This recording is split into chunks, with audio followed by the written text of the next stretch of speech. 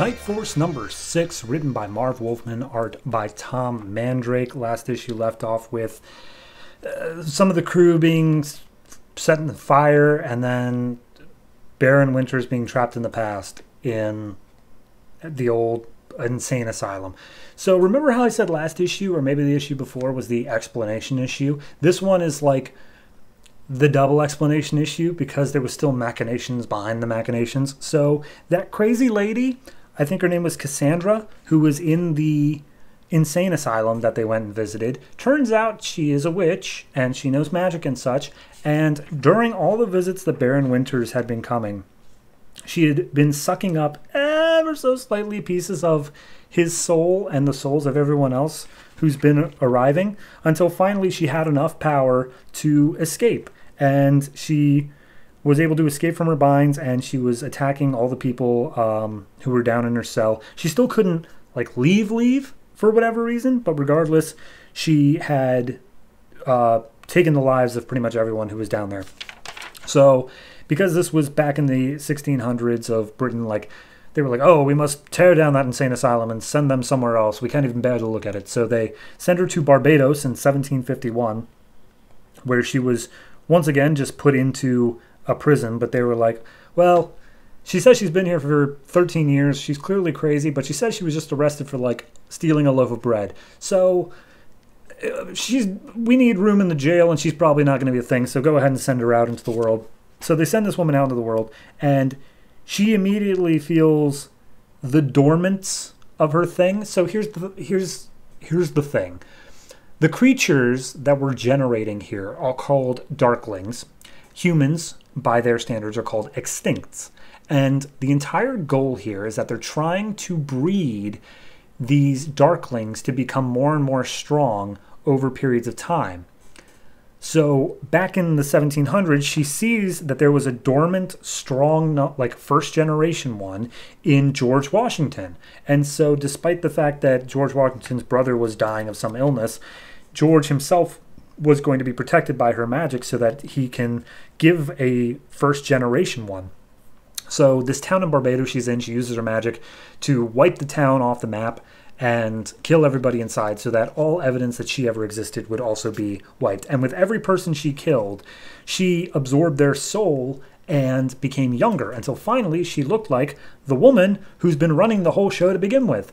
She's some ancient witch person who traveled through time, I guess. There's a lot of confusing stuff here. Regardless, going back to what happened was they got a generation one. Turns out George Washington was infertile, but Thomas Jefferson had a baby with a slave, and that was a generation one. And they all look like little lizard creatures. So whenever this happens, the nurses have to come out, and like she just spent her time getting nurses, doing whatever in order to make sure that these babies weren't immediately killed when they came out, like that they could be taken by their group and groomed into like actual people who can further their causes. So I don't even know the best way to say this. So anyway, at a certain point, they have their hunter go and sneak into Baron Winters' place and then use his magic to expel out all of these hunters that are actually inside of him, because they're all just like shadow demons, and use the manor to travel through time and thus have the hunters always ready at every point necessary in time. So they use the manor to make it so that time has always worked for them. And basically, they keep on trying to get to a generation 12. Because as they keep on breeding these things, they have fewer and fewer subjects that aren't being inbred. So by the time they hit like a generation 8 or 9, they're coming up as just completely worthless. But finally, they're getting a perfect generation 10. And the generation 10s are going to basically all be in politics so that they can move public perception to where they need to be. And then generation 11s are going to like tear apart families, and then generation 12s are going to come in and make all the humans extinct. That's the plan. This is the full explanation. So now that we've got all that, she's like, yeah, so we've managed to move through time and everything's working right on schedule, and we are just like 3 steps away because Baron Winters is now trapped in the past, so we don't have anything to worry about him. So at that point, we then have cut to Baron London, England, where Baron Winters is setting up a pentagram out of bodies that were left inside of the cell, and he's using a little bit of residue magic that was left in the cell in order to cause a spell that can get them back through time. And of course, it works, and he ends up back in time, or back to modern day, and he's like, yeah, okay, we're here, but I am swamped, and I know the Night Force is in trouble, but I genuinely cannot be asked to help, so good luck to him. But then we cut to the building that's on fire, and the firemen have arrived, and apparently there are 3 bodies inside, a man, a woman, and a child, and he keeps on, you have a voice yelling from the background like, please help, we're in here, you have to come get us. So the firemen make their way back, and they find the weird little lizard-looking baby, but they're like, okay, well, we gotta save it anyway. So they save the man, woman, and the child, and they bring it out to some gurneys outside, and they're like, okay, ignoring the weird lizard baby for a second, we heard 3 voices inside, but when we got back there, they were all unconscious. Like, who are we talking to? And when they look back at the gurneys, they see that they're all empty. And Baron Winters, turns out he actually was willing to help, and he got the 3 of them out of the burning building and saved for whatever purpose he has in the final issue coming up. Okay.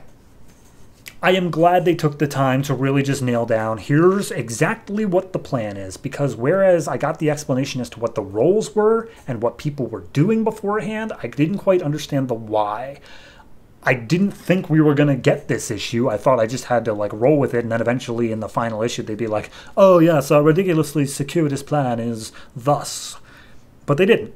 I mean, they did, because like literally the entirety of the issue was being told from the framing device of that woman Cassandra just like talking to her minions. So yes, it was actually just explaining the device. But regardless of that, it was a majority of the issue. So I was given time to process, okay, here's what happened, here's how we did it. It's still very confusing to me, and I'm not entirely sure I understand all the ins and outs of it, but it's better. It's understandable now to some extent. That was always my problem with it. So overall, I'm going to go ahead and say 6 for this one. And honestly, that feels a little bit high, but I'm going to stick with it. I think this one, it did its best, and it just explained everything out as best it could. It may have been a little flawed in its having to have an entire issue of just explaining the entirety of the plot for the whole series, but I'm glad that I had it. I think that it's better that we had it than we didn't. I just wish we didn't have to have it to begin with.